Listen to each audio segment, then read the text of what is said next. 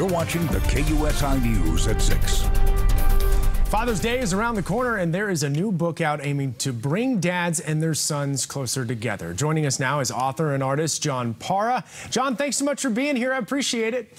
Oh, it's a pleasure, Matt. Thanks for having me. Yeah, of course. So I believe the book is called Growing an Artist, the Story of a Landscaper and His Son. Is that correct? Yeah, that is correct. So tell me about the story. What's it about, and why did you choose to write it?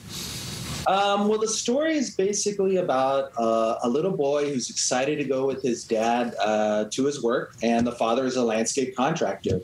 And the little boy brings along a sketchbook because he's also an artist. And then throughout the day, they have all sorts of adventures, and they meet with clients, and some really good heartfelt moments throughout the story. And then at the end, the little boy finds a way how he can use his creativity to help his father with his work as well. So there's kind of like this really wonderful father-son dynamic that's happening, and collectively they're working together in very special ways. We're getting the chance to see some of the artwork and the inside of the book as well. It just looks fantastic. And I guess I just want to ask you, I mean, why for you personally is it so important to sort of bring this message of bonding fathers and sons together, especially when we get to this time of year with Father's Day coming up? Well, I mean, I had a wonderful relationship with my father, and in fact, the story is based on is a semi-autobiographical account of my upbringing. I used to work for my father, who was a landscape contractor, and I, was an artist also growing up.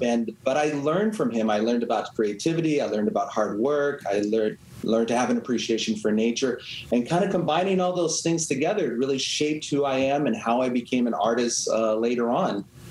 Wow. Yeah. I mean, I'm just curious, too. I mean, you write children's books in particular. What inspired you to sort of take that path? What is it about writing for kids that you like? I think it's just, it's such a special thing to get to work on. And ever since I was young, it's like we all have our favorite children's books when we were young, and we remember those. And to be a part of that as I got older, and when you start families and I even have a granddaughter now. So it's like to be able to share that creativity also with other kids, and that creativity, and teaching about creativity and learning, because I think that's really important for children to learn about, because when you think creatively, you're problem solving creatively, and no matter what you do in life, I think it becomes an asset for you. Yeah. No doubt about it, John. Well, I'm going to let you go here in a second, but first tell people where they can go to get their hands on a copy of this book. Where can they go?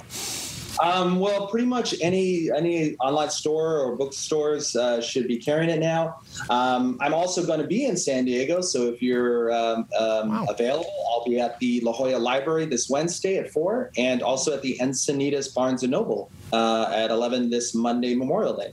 Very cool. Well, I know there's plenty of viewers out there that will take advantage. John Parra, author and artist, we appreciate you stopping by. Thank you, sir. All right. Thank you very much. Thanks.